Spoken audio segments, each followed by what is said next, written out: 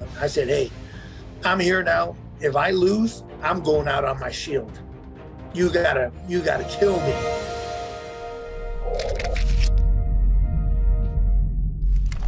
What's up, everybody? Derek Ting here. Welcome to Be Super. Today we have former International Kickboxing Federation light heavyweight world champion, Cung Le. I always loved martial arts, and I started martial arts when I was 10 because I was getting bullied a lot. I was never consistent, so I never got my belt. Then eventually, after my second year in college, I ended up going back to martial arts, and from there, I found the right fit for me. Did you feel like you're just a natural at wrestling, or? When I jumped on the mat, I felt like I had something to prove. Being bullied and picked on and called names, I had an outlet.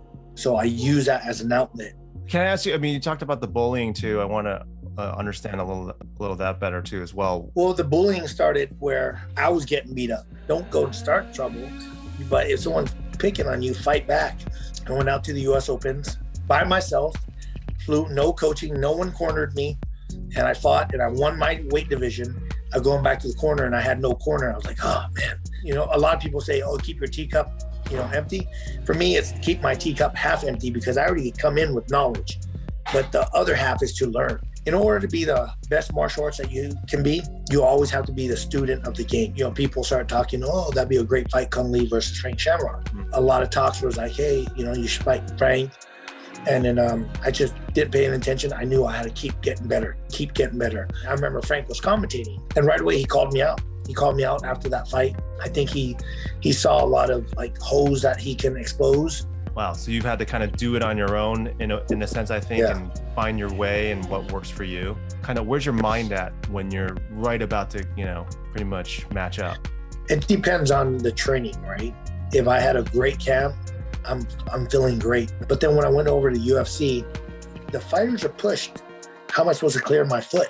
Or how am I supposed to clear my elbow? When with the UFC, my hands were tied. But I said, hey, I'm here now. If I lose, I'm going out on my shield.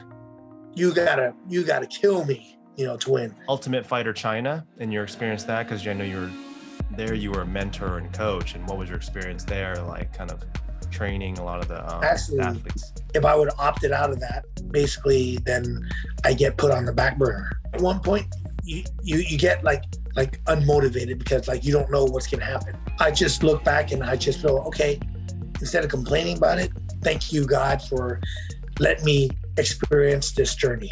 To me, you feel like a person that doesn't complain and kind of rolls with whatever, but then for you to take a stand on something, I think that's very brave. At least I know what kind of person I am in these kind of situations. I will not quit.